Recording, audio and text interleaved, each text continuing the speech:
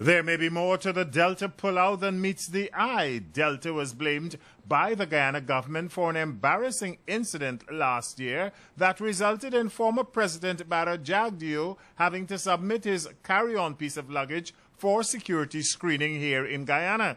Jagdeo was traveling out on Delta. So upset was the former president and the Guyana government that the Ministry of Foreign Affairs here dispatched a note verbal to the U.S. mission in Guyana and to the State Department in Washington.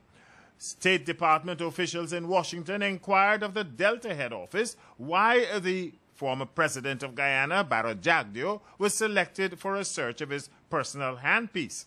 The incident got even more involved when it was discovered that it was the Transportation and Safety Administration, the TSA, another U.S. department, that triggered the high-security search of the former president's luggage.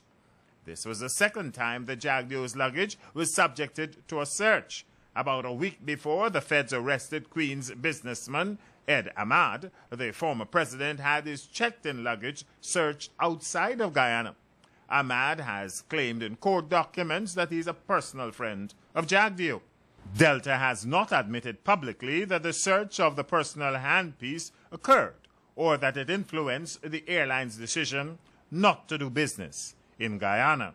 For Capital News, Enrico Wilfred reporting.